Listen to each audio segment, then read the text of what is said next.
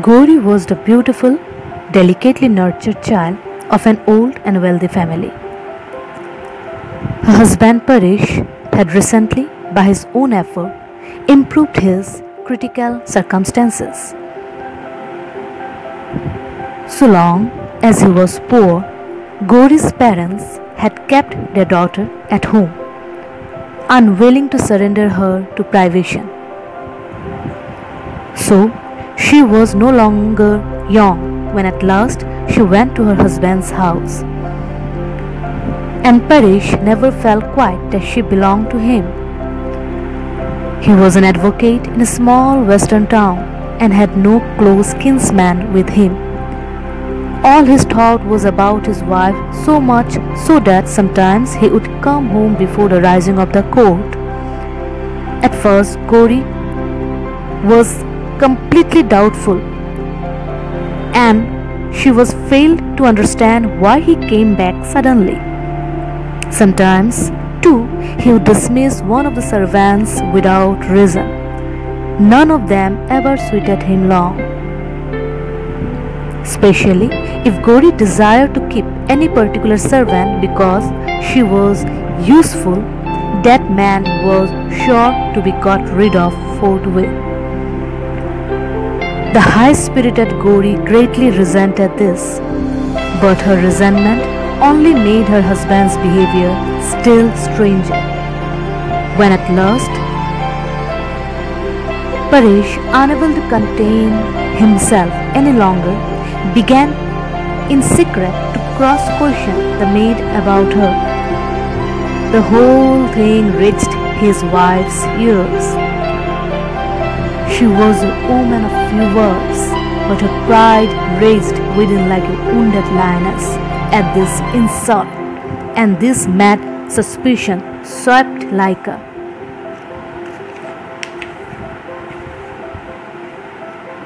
destroyer's sword between them. Parish, as soon as he saw that his wife understood his motive, felt no more delicacy about taxing Gauri to her face. And the more his wife treated it with silent contempt, the more did the fire of his jealousy consume him. Deprived of wedded happiness, the childless Gauri betook herself to the consolation of religion. She sent for Paramananda Swami, the young preacher of the prayer house hard by, and formally acknowledging him as her spiritual preceptor, asked him to expound the Gita to her. All the wasted love and affection of a woman's heart was poured out in reverence at the feet of her Guru. No one had any doubts about the purity of Paramananda's character. All worshipped him, and because Parish did not dare to hint any suspicion against him, his jealousy ate its way into his heart like a hidden cancer. One day, some trifling circumstance made the poison overflow. Parish reviled Paramananda to his wife as a hypocrite and said, "Can you swear that you are not in love with this crane that plays the ascetic?" Gauri sprang up like a snake that has been trodden on, and, maddened by his suspicion, said with bitter irony, "And what if I am?" At this, Parish forthwith went off to the courthouse and locked the door on her. In a white heat of passion at this last outrage, Gauri got the door open somehow and left the house. Paramananda was poring over the scriptures in his lonely room in the silence of noon. All at once, like a flash of lightning out of the cloudless sky, Gauri broke in upon his reading. "You here?"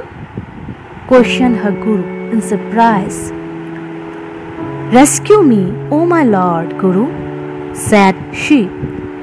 from the insult of my home life and allow me to dedicate myself to the service of your feet. With a stern rebuke, Paramananda sent Gauri back home. But I wonder whether he ever again took up the snapped thread of his reading. Paresh, finding the door open on his return home, asked, "Who has been here?" "No one," his wife replied. "I have been to the house of my guru." "Why?" asked Paresh, pale and red by turns. "Because I wanted to." From that day, Paresh had a guard kept over the house and behaved so absurdly that the tale of his jealousy was told all over town. The news of the shameful insult that were daily heaped on his disciple disturbed the religious meditation of Paramananda. He felt he ought to leave the place at once. At the same time, he would not make up his mind to forsake the tortured woman. Who can? How the poor ascetic got through those troubled days and nights.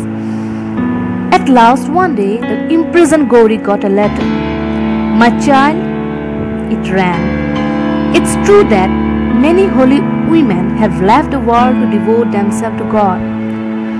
Should it happen that the trials of this world are depriving your thoughts away from God, I will, God's help, rescue this handmaid for the holy service of His feet.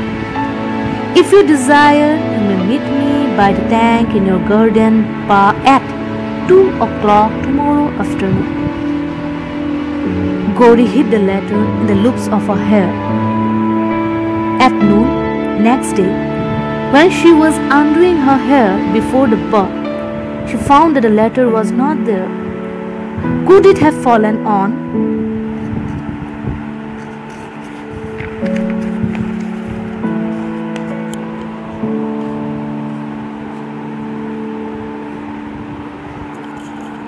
To the bed and got into her husband's hands? She wondered. At first, she felt like a kind of fierce pleasure in thinking that it would enrage him, and then she could not bear to think that this letter, worn as a halo of deliverance on her head, might be defiled by the touch of insolent hands. With swift step, she hurried to her husband's room. He lay groaning on the floor, with eyes rolled back and foaming mouth. She detached the letter from its clenched fist and sent quickly for a doctor. The doctor said it was a case of apoplexy. The patient had died before his arrival. That very day, as it happened, Paresh had an important appointment away from home. Paramananda had found this out and accordingly had made his appointment with Gauri. To such a depth had he fallen. When the widowed Gauri caught sight from the window of her guru stealing like a thief to the side of the pool, she lowered her eyes as at a lightning flash. And in that flash, she saw clearly what a fall his had been. The Guru called, "Gauri, I am coming," she replied. When Paresh's friends heard of his death and came to assist in the last rites, they found the dead body of Gauri lying beside that of her husband. She had poisoned herself. All were lost in admiration of the wifely loyalty she had shown in her sati, a loyalty rare indeed in these degenerate days.